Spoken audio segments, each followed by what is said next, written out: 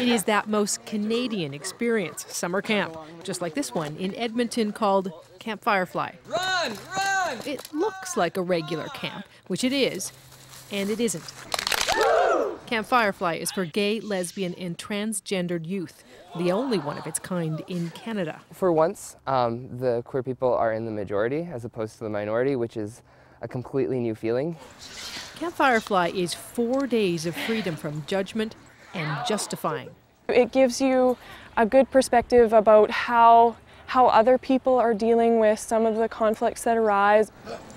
A perspective and a support system fYrefly co-founder Chris Wells felt was sadly lacking. We want these kids to know that if they want to be Prime Minister of Canada, they can be. That their sexuality doesn't have to be seen as a barrier, but can be their biggest asset. Camp fYrefly started 5 years ago, and in that time, enrollment has more than doubled. There are now more than 60 campers here, and they're coming from across the country, from Newfoundland and Labrador to BC to the Northwest Territories. I have friends that are straight. Like Josh Baton from Fort Simpson. The only one in the little group that's the outside one, left out or outcast. But not here. Yes, not here. You could just you feel free, you feel lots of friendship. But not from everyone.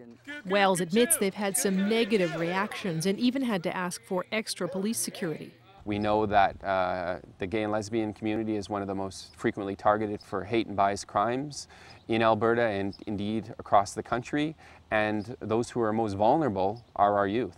What about the transsexual people? Nonetheless, fYrefly is growing.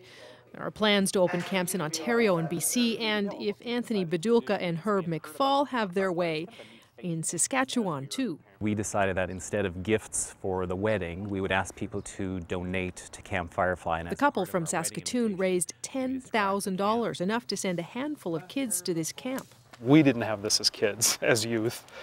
It's just fantastic if we can help make this happen for kids today. At the end, we're going to see who survives. They hope the idea will catch on, and soon there'll be a Camp fYrefly in every other province. Linda Calvert, CBC News, Edmonton.